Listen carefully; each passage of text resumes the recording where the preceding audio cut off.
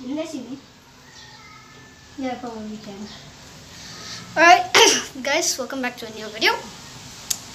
So it has been a long time since the channel started, and when I look back, it's grown a lot. So welcome back to another Lego creation video, and this time I think this is the most insane build I've ever done. You guys may think it's I don't know what.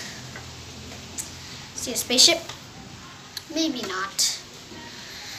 Maybe it's something else. Like what? So I'll just tell you how it started. I was just watching. I like Transformers and like Lego as well. So I thought, do you think there'll be something connected? I thought it to myself, and then I just checked it on Lego Transformers, and it was there. Then it struck me, why not I make my own Transformers? So here he is, Star Scavenger. Yes, Earl is also a Transformer, but Earl is not technically a Transformer since his pieces break up a bit, so I wouldn't really classify him as a Transformer. Now, Star Scavenger has got a lot of detail on him. The coloring, the blue, what is it, the wings. I like how I did it. I don't know what to say. I think it looks awesome overall with the cabin. Oh, it's just everything.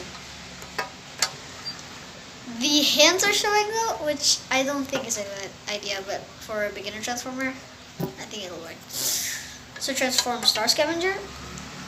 You straighten the, what do you call it? I think I'll call them the landing gears. Straighten them out. Pull them out. Pull these. Pull this out. Align the red thingy together. Take the small cabin at the back and turn it around and put it back. Now pull these around and straighten them up. Pull these down. Fold the elbows. See, sometimes the annoying thing about my Legos is they break up before you can even, start working on them. And this.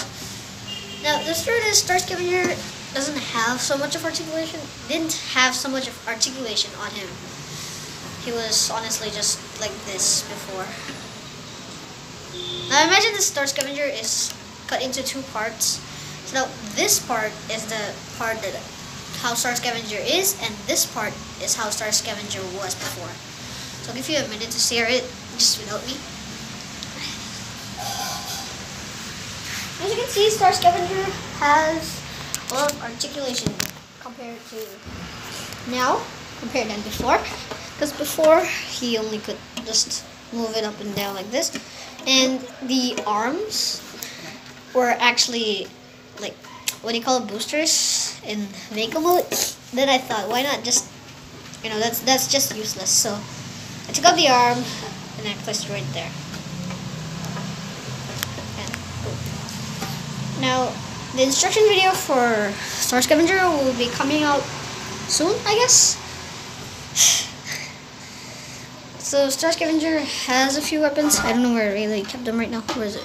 Is it right there? I don't know. I don't know where I kept them, so I'll just show you next video in the creation and everything I made. I just don't know where I kept it, that's all.